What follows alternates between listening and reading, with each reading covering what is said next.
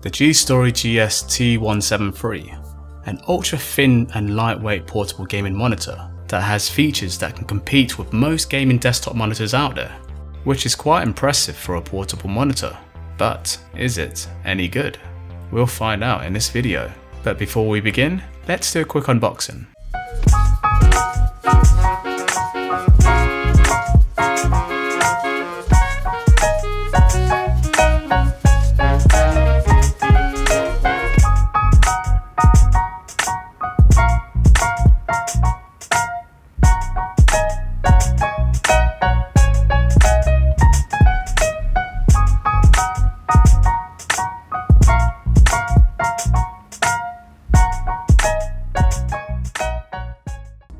Okay, let's go through a rundown of the specs. It's a 17.3-inch display with 1080p resolution. It can go up to 165Hz refresh rate with 1 millisecond response time. It has HDR and it's an IPS panel, and it's compatible with G-Sync and FreeSync. I don't know about you guys, but I really like the sound of those specs. Not bad for a portable monitor. Portable monitors have definitely come a long way, especially portable gaming monitors. Like the last 17.3-inch monitor I reviewed. That was also by gstory.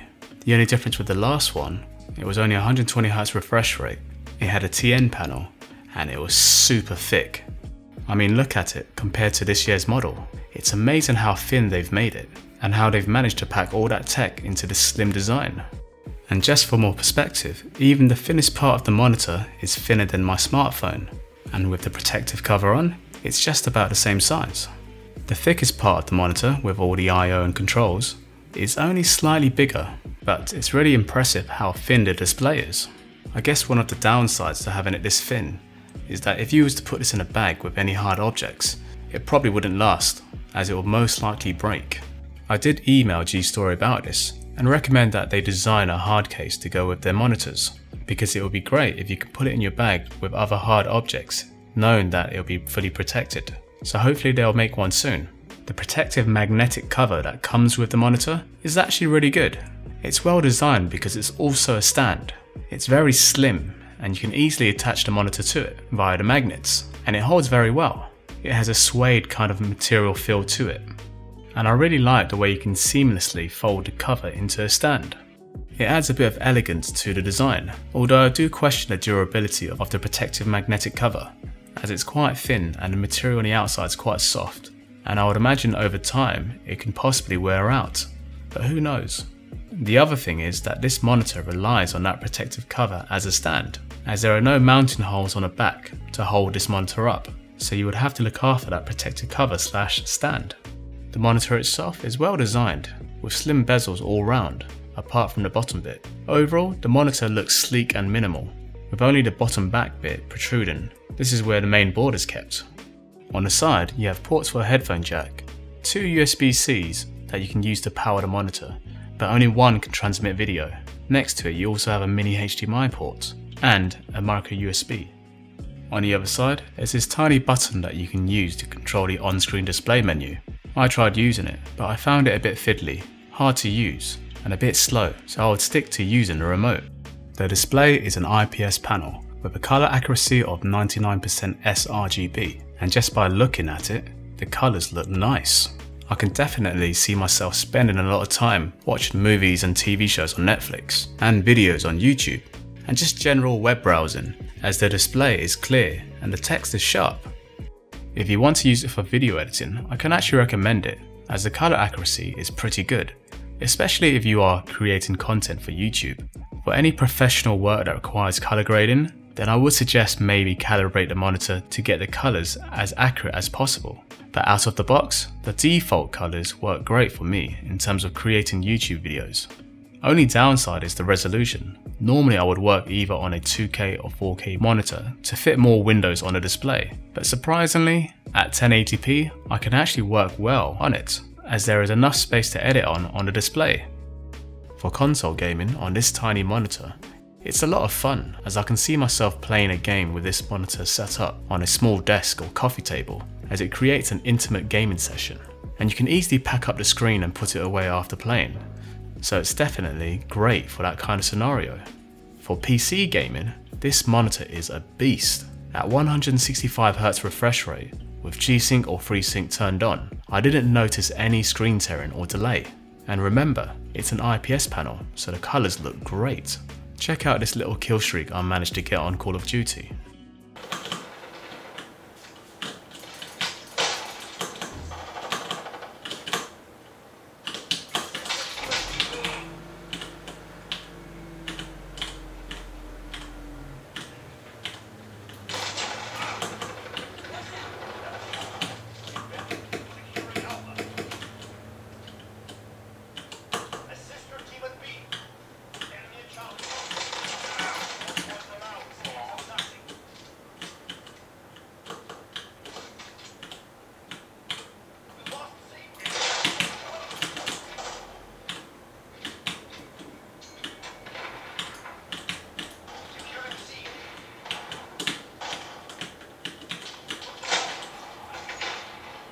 Not too bad if I say so myself.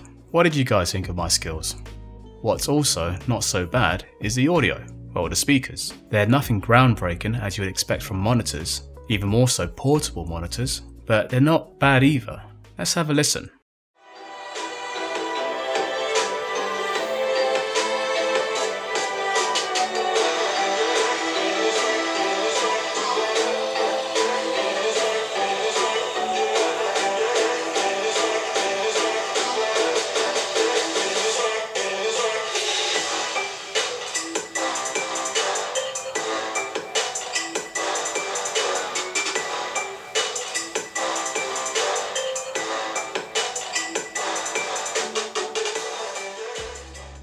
I actually think they sound okay.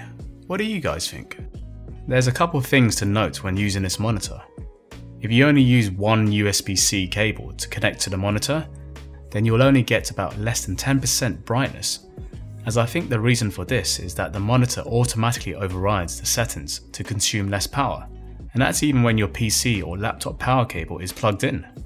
The screen is also not anti-glare, so using it where there is direct light or sunlight on the display will cause glare, so be sure not to place it opposite harsh lighting. And lastly, I found the menu system to be really slow when controlling it with the remote. It just takes ages to adjust any of the settings. Maybe that's something they can fix, who knows. One feature I really like is the screen rotation. When you turn the display on its side, it automatically switches to a vertical desktop, making it great for viewing content like reading news articles. Or if you're a developer, having an extra screen in a vertical orientation to write code can better your workflow experience, as you can easily scroll up and down to view your code. But my favourite use for this vertical orientation is for video editing. If you're someone like me who normally overshoots and has loads of clips to go through, I like to display them in this orientation so that it's easy for me to find the clips I want and scrub through them to the exact bit I want to use.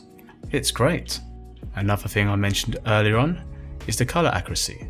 It's not perfect, and for professional work it will need calibrating. But if you compare the colours from my monitor to my 16-inch MacBook Pro, it's pretty close. And like I said before, the colours are accurate enough to edit things like a YouTube video.